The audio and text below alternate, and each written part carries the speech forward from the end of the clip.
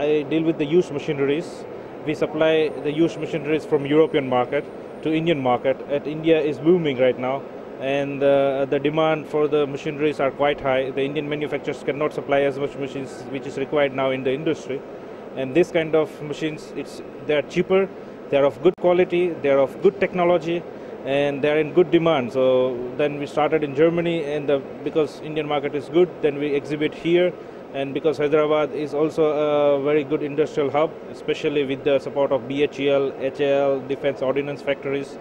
These are public sector companies in Hyderabad based, and they offload a lot of articles to manufacture to the private industrial group companies or small companies, and then they require such kind of machines. So before I took part here in the exhibition, I already had some group of customers who were regularly buying such machines from me from Germany, and then I thought, okay, let's have a chance and tap this market and take the part into the exhibition.